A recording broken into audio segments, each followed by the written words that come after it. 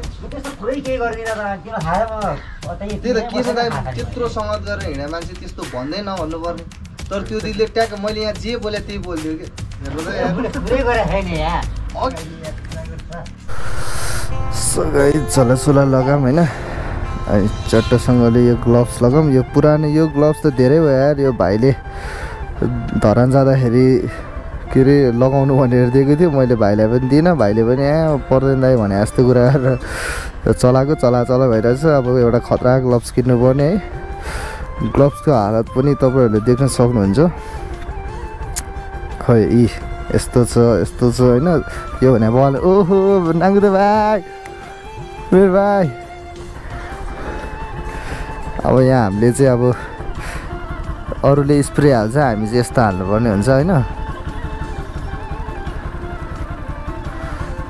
यो भनेको हाम्रो स्प्रे हो क्या अब के गर्नु स्प्रे किन्न त अब हुनु पऱ्यो नि त होइन यो भने तर ओरिजिनल हो नि त स्प्रे भन्दा कडा हो नि त भाइ ल गयो ल म तिम्रो एप्स देखाइदेऊ न एकचोटि एप्स आम्बो अलि अगाडि आएर देखाइदेऊ न प्लिज एकचोटि अलि अगाडि क्या झन् पछाडि गरेर वाह अब यस्तो बडी देखाइदेऊ त अब सक्यो त अनि भाइलाई कसैले सक्छ सिङ्गल भाइलाई होइन भाइ ल हेर नि क्या सेक्सी रहेछ क्या ल भाइ गयो ल म ल भाइ कडा हो नि मेरो भाइ खतरा हो नि सो हेलो नमस्ते everyone welcome back to my channel it's me Arpan Shrestha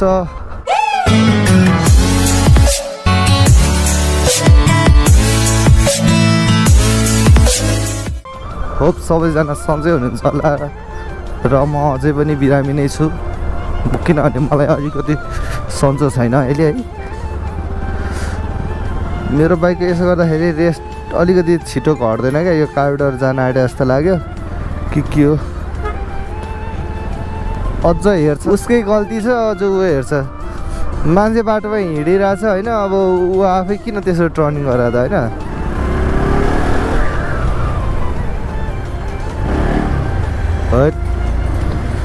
bike त वात पावर छ यार फेरि यसरी कुदायो भने वाइल्ड पेट्रोल खान्छ क्या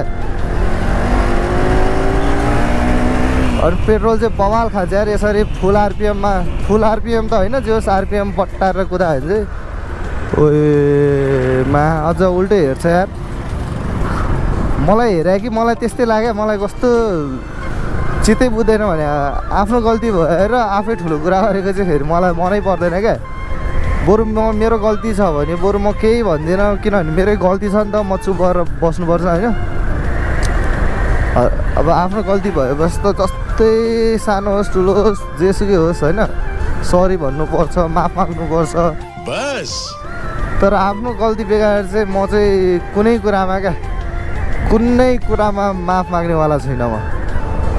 अब यहाँ पक्रिएर बाइक कुदाउनु पर्छ जस्तो छ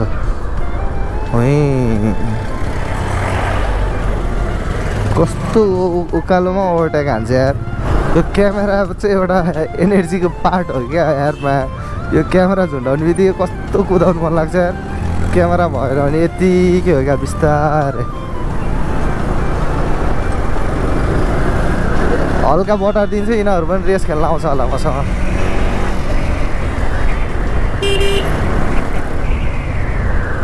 पुलिससँग रेस खेलिदिउँ क्या अरे क्या मलाई त अनि सिधै अरेस्ट गर्छ होला यार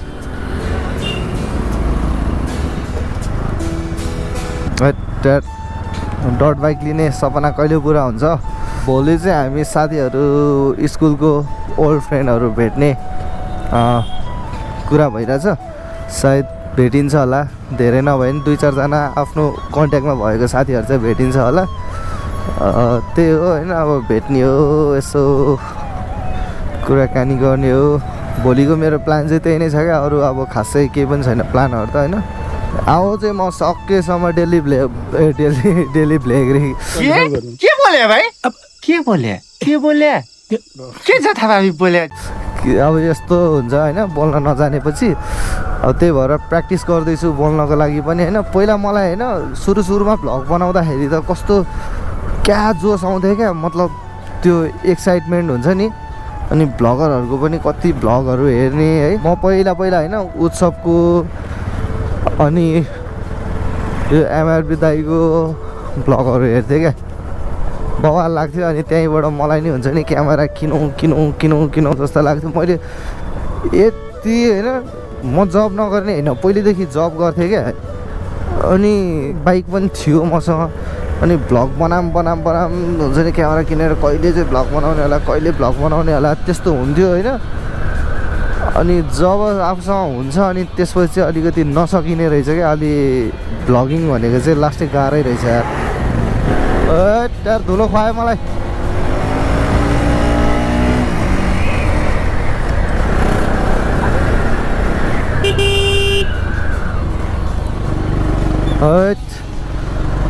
नकुदाम भने कुदाउनु मन लाग्छ, कर्नरिङ हान्दियो। अयो ओहो दाइ बप्पाल यार। ओहो अङ्कल खतरा छ त। कति हजुर कति पर्छ अङ्कल यसलाई? 4.5 लाख। यो कति केजी बोक्छ अङ्कल? 50 कडा हो नि। हेलमेट लगाएर है अङ्कल त बोलिदिउँ न एकछिन। हेलमेट चाहिँ कम्पलसरी हो अङ्कल, हेलमेट चाहिँ लाउनै पर्छ हजुर। ओहो जोस बवाल लाग्यो मलाई चाहिँ हजुर। ए सम्म बाटोमा 1 टन बाबा खतरा हो नि यार। सम्म बाटोमा 1 टन तान्छ अरे यार यसले। आम्बो 1 टन भनेको त कति 100 केजी होइन र भने? आम्मामा यार सही होला। गऱ्यो भने नेपालमै छ तर इन्भेस्ट गर्न सकिँदैन। हेर्नुहोस् नेपालमा। A few moments later.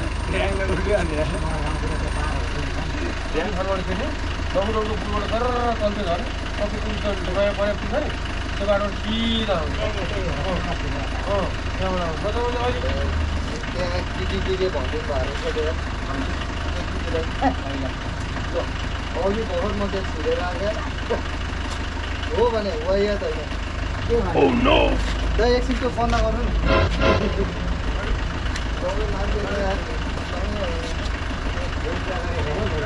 कस्तो हाम्रो कुरा तपाईँ अघि 2 ग्लास चढाइदिएको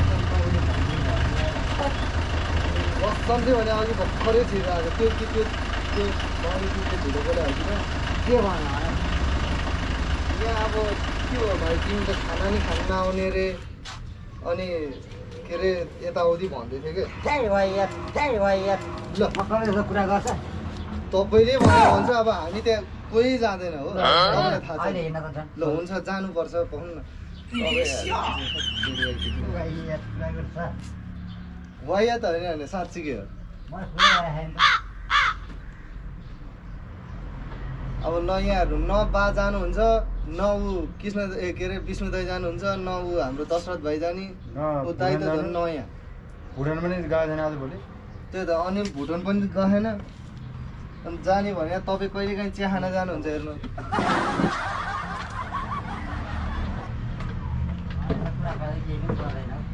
हजुर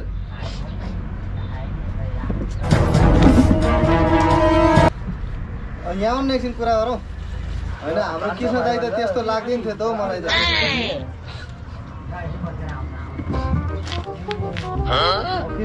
जाग्यो रहर पापी शहरको। ओ भाई मारो मुझे, मारो नहीं ये मजाक हो रहा है। 1 सेकंड यार मजाक हो रहा है। नहीं तपाईँ त त्यस्तो लाग्दैन थियो यार मलाई। ए त यार अघि भर्खरै गएर आयो भने म त्यहाँ पैसा तिर्नु पर्यो। अस्ति खाना एउटा बाँकी थियो नि त। अनि खानाको पैसा दिएर आउनु पर्यो भने अनि म त आउने बित्तिकै कुरा गर्छ यार। यहाँ बस्नु न एकछिन। अब लोड सोड पनि अब त्यो टनकै पैसाको कुरा होइन क्या दाइ हेर्नु त यार पुरै गरे हैन यार हेर्नु त यार पुरै गरे हैन यार अघि भर्खर गएर आएको दरो केही पनि आन ल त्यहाँ जाउँ न ल खोइ त्यो दिदी पनि त्यही भएर मैले भने क्या त्यहाँ जान छाड्दिनँ भने होइन त ल हेर्नु त अब तपाईँले भन्यो भने अब मैले यहाँ जे बोले तपाईँसँग त्यो दिदीले नि मलाई ट्याक्कै त्यही भनिदिइरह्यो क्या तिमी त भाइ कस्तो आँडे आँडे कुरा गर्दैछौ अरे आजकल खाना नि खानु नआउने अरे भन्छ ल म त छक्क परिरहनु अनि कसले भन्यो भने अब छ नि त्यो दिदीले डाइरेक्ट भन्दैन नि त प्रायः बल्ल सोधेर नि भने क्या त्यहाँ हेर्नु दोर्जे दाइ नआएको कति भयो तपाईँ भन्नु त म त अब लगभग भयो होला महिना जानुभएको कति भयो भुटान त गइरहेको छ च्याउनमा यसो पैसा पनि पुरो गर्दैछ जाँदैछ भर्खर म चिन्ने सिकाइरहेको त्यहाँबाट लिएर भुटानले भने जस्तो लाग्छ सँग पनि थालथुल गरे कि हात लाग्यो तर त्यो दिदीले चाहिँ यसो सङ्केत हान्दाखेरि अब यहाँ बेलुका सधैँ आउने म त्यस्तो यहाँ कोही केही पुरै गर्दिनँ कि म बसेँ त अब यस्तो दाइ अब कुरा त गरिँदैन कि अब चिया खाँदै जाँदाखेरि अलिकति खाँदै गयो भने त्यस्तो हुँदैन त्यस्तै सबले खाँदा नि खाइँदैन है बस्नु यहाँ कस्तो खाइदियो मजा धुन्छ ए मजा त्यो भरे धुन्न टाइम त्यत्रो हुन्छ बुढा यहाँ सुक्खा बेलुका लाउनु परेन बेलुका म त यी मोजा बिना आउँछु ल यहाँ बस्नु भने भनिदिइरहेको मलाई त अनि त्यस्तो पुरै केही गर्दिनँ त तिमीलाई थाहा छ म त्यही त के छ दाइ त्यत्रो सङ्गत गरेर हिँडे मान्छे त्यस्तो भन्दै नभन्नुपर्ने तर त्यो दिदीले ट्याक्क मैले यहाँ जे बोले त्यही बोलिदियो कि म अब त्यस्तो जे यहाँ जे भने त्यही भनेपछि त म के सोच्नु भन्दा कसले भने म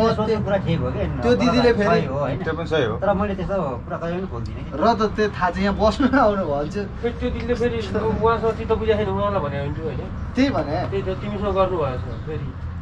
अब त्यो त खाना खाए पनि नखाए पनि त्यो त हाम्रो मन मर्जी त्यो पनि त्यहाँ भन्दाखेरि कस्तो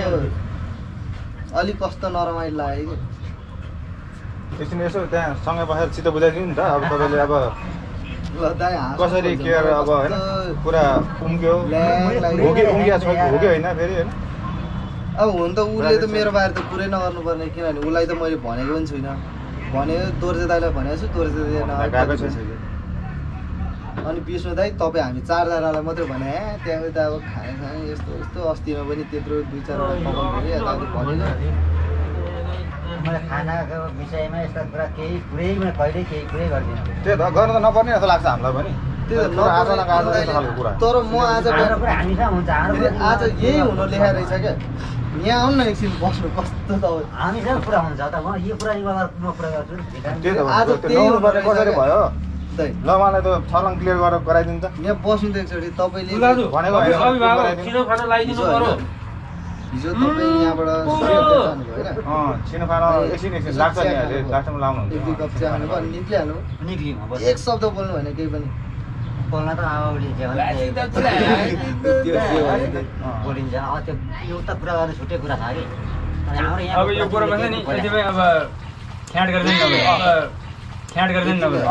लोड आयो ल त्यो युद्धलाई चाहिँ भन्दै नभनेर भन्दै त्यस्तो कृष्ण हाम्रो कृष्ण त्यस्तो हुनु नि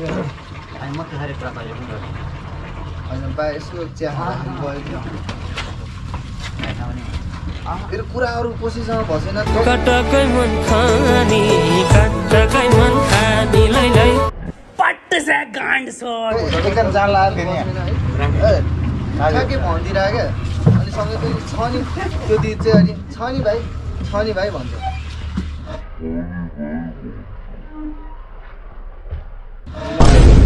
को भन्नु नि त दिदी मुखमा प्याचै भनेर मैले भनेँ रिस उठ्यो क्या एकछिन त झर्किदिए पनि दिदीको सबै मलाई त लास्ट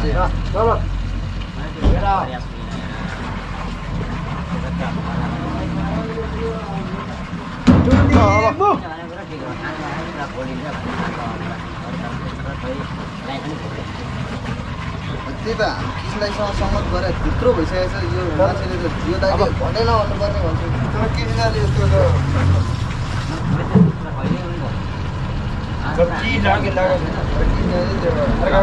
नपर्ने लाया थियो हामी टिममा विवाद उत्पन्न होस् भनेर त्यस्तो गर्न पनि सक्छौँ उहाँले पनि त्यस्तो भन्नु जस्तो चाहिँ मलाई लाग्दैन है मलाई त किन्नाले भनेकै जस्तो नि लाग्छ बेला बेला अब अरूहरूले कस्तो लाग्यो भने त्यहाँको दिदीको भनेको हिसाबले चाहिँ मलाई भनेको जस्तो लाग्छ बेला बेला जुस पनि यसो दिनुहुन्छ नि त उसको त्यो इनर्जीको त्यो पावरले होइन त्यो पनि खाएपछि त थाहा हुन्छ नि त मुखुस भएर उकालेको हुनसक्छ भने त्यो हुँदैन त्यो पनि हुँदैन भन्नुहुन्छ फेरि उहाँ पुग्नुहुन्छ त फेरि है कहाँ फसिकेले कहाँ पुग्नुहुन्छ होइन हिँडेर अनि त्यो पनि फेरि कुरो छ ल ठिक छ आजको लागि चाहिँ यति कम ब्याक टु माई दाइलाई तर थाहा नै थिएन क्या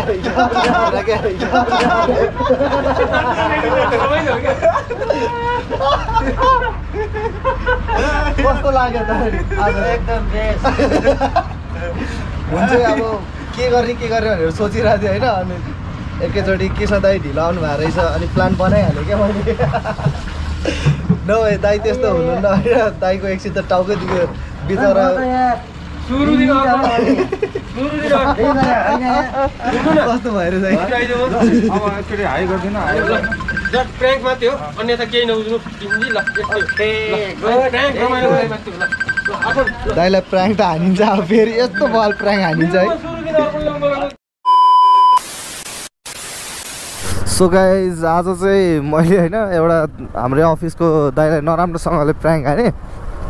अहिले चाहिँ म अनि अफिसबाट निक्लेको होइन अनि त्यो चाहिँ बिहानको प्र्याङ्क हो बवाल भइदिरहेको क्या प्र्याङ्क चाहिँ अब भिडियोमा कस्तो आयो के भयो आई डोन्ट नो तर रियाक्सन चाहिँ कडा थियो क्या कडा बवाल नै आएको थियो म यहाँ साथीलाई फोन गर्छु है त करण गुरुङ हेलो म यहाँ त्यो पिपलबाट झरेको मैले त बिर्सेँ यार कहाँनिर हो ए ल ल ल कता हो ए भाइ जाऊ जाऊ जाऊ कान्छा आम्बो आम्बो भाइ ओ कम 5 बजे छुट्टी भएर हुन्छ त अनि मरा 6 बजे छुट्टी छ अहिले त अनि त्यही माथि ट्रक आएको थियो ट्रक झारेर आएको